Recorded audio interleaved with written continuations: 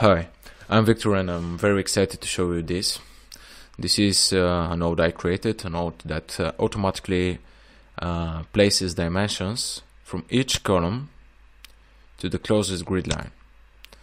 So let me show you what it does first. I'm going to use it by the Dynamo player.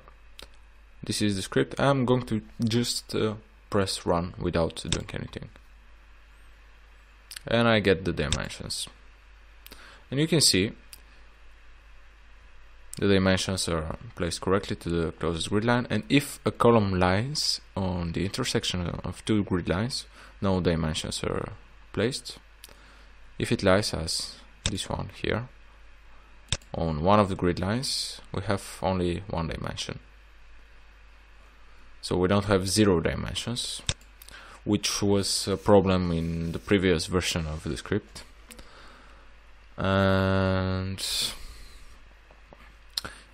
if we change the position of a column later, so now it is actually closer to this, we can just run it again, and it is going to update. And what are the settings right now? We are just taking all columns in the project right now, but I'm going to show you how to select only certain columns. And here I have these secondary grids that we might want to exclude. We might want the columns to be measured only relatively to the main grids. So if I just type in the name of the secondary grid here, we're going to exclude it.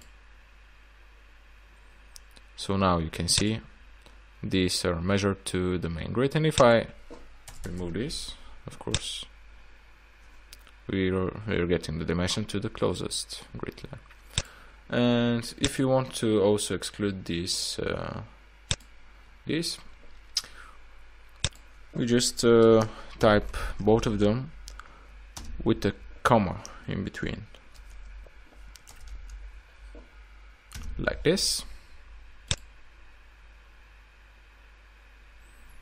and we can see that now the script ignores them. Actually, I'm going to ignore this one as well. So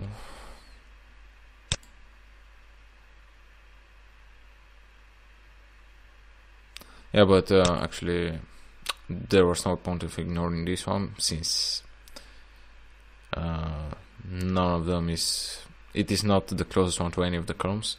If I ignore the grid line, it's going to be another thing.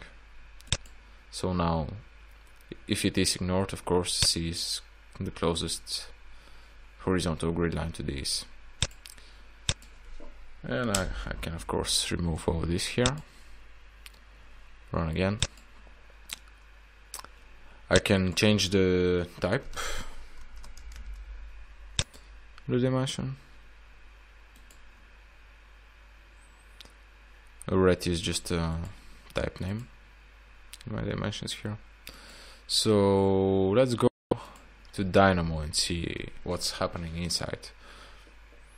Most of the work is done by a big Python node, and I wanted to make a blog post about achieving the same result only with Dynamo nodes, but I don't think it's currently possible. Maybe there is a node in some of the packages, and I don't know about it, that creates dimensions, but as far as I know, it's not possible to do this only with out-of-the-box nodes, at least not now in February 2018. So this is a custom node with these 3 inputs. I'm going to close Dynamo player. So I'm getting all the categories here, all elements of category, the name, this string, and the name of the dimension type, and these are the grid lines I want to exclude. This is just if I type them here with a comma, it's going to create a list. So if I type here B2 comma 1 with like this, and I hit play, I pressed F5. We are now ignoring these two, and this is just a list of 2 strings. It is going to be exactly the same thing if I have 2 strings here.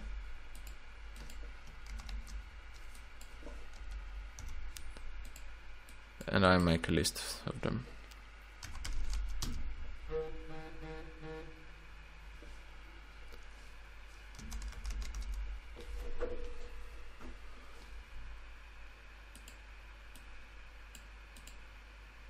Like this. F5 to run. Exactly the same thing. So this input is expecting a string or a list of strings. And there are actually some more options inside the node. So if you go and edit the node, I have more inputs that are hidden right now. These two are an option to offset the dimension so it's somewhere. And this is update or create new, which is a boolean value. So now it's set to true, so that means that if I change the position of the column and run it again, it's going to delete the old dimensions and create new. But yeah, if you want to use these inputs, how do you do it? You just search for input,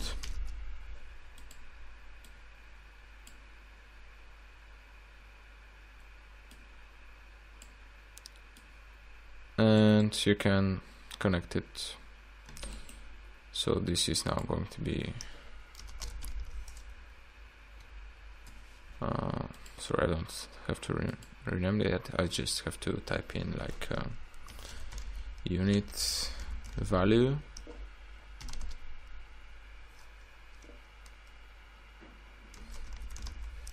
double,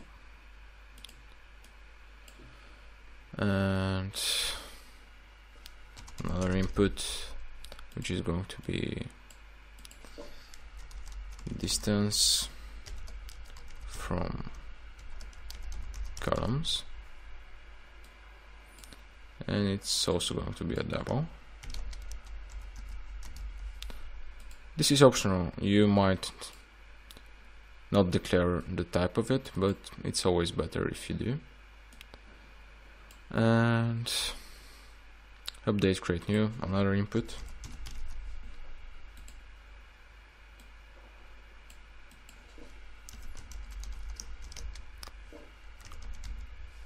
Bool.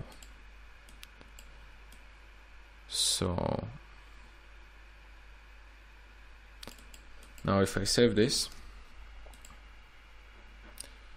we get these additional inputs here. So if we want to use the offset, we have to declare the unit value. Yes, here it's not declared correctly. Why? Because the names have to be a single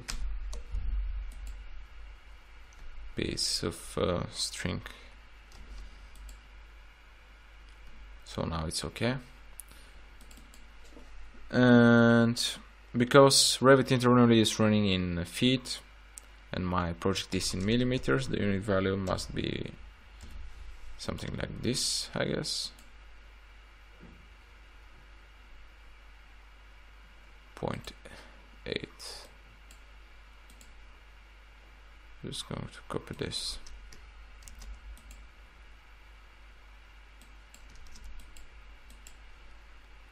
And now if I want a distance from columns, I'm just going to put a random number here. Yes, but we need an input now. So boolean, I'm going to put it to true. And now we have this offset.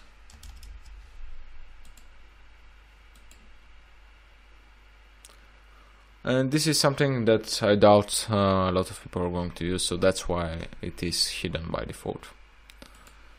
And if I set this to false, if I run this again, now we're going to add new dimensions, but we're not going to delete these. So that's basically it. I'm going to undo the last couple of changes since I don't like it. And also I'm going to undo here in Dynamo, and I'm going to leave only the inputs that I need.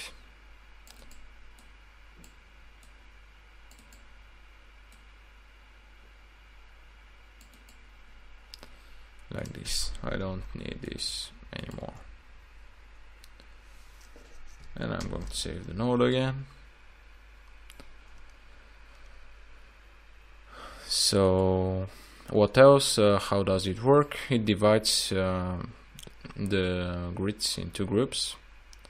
These which names start with a number, and the others which names start with a letter. So that means that even if I have a slanted grid line like this, it's going to create dimensions. And what else? The way it remembers the IDs of the dimensions is actually interesting. So this is my project here, this test house.rvt, and when you run that node, it actually creates a text file with the same name as your project name and the IDs of the dimensions in the folder where your project is located. So if I can delete now this, and that's going to make Dynamo forget these dimensions, so they're not going to update, but new ones are going to be created. That means that each project in this folder has a text file with the IDs of the dimensions used there. So if I open, I'm going to first close Dynamo,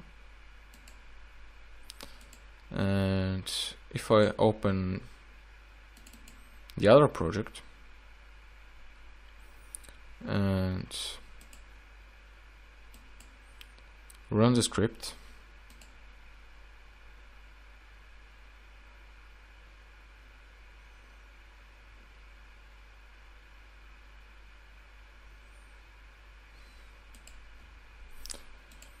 maybe change the locations of the columns to see that it works. It remembers them. Then if I go back to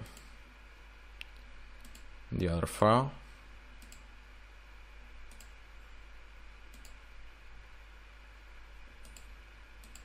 change. If you find this annoying that you double click and you enter edit family, you can actually switch it off from the options. This is just a bonus tip. Double click options, family, do nothing. I prefer it that way actually. So now if I change it like this and run it again,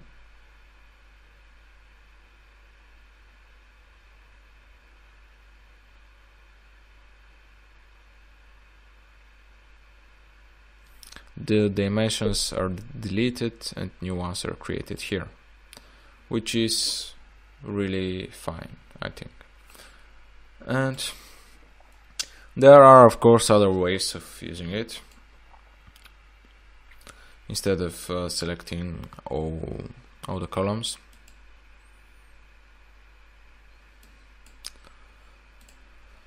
I'm going to delete first the dimensions. I'm going to close Dynamo player, and I can search for select elements.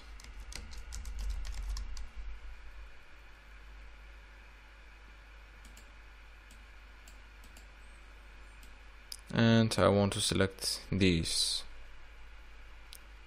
columns only. I'm going to connect it here, and now we have dimensions for these columns only. And right now we are ignoring the additional B2 grid line.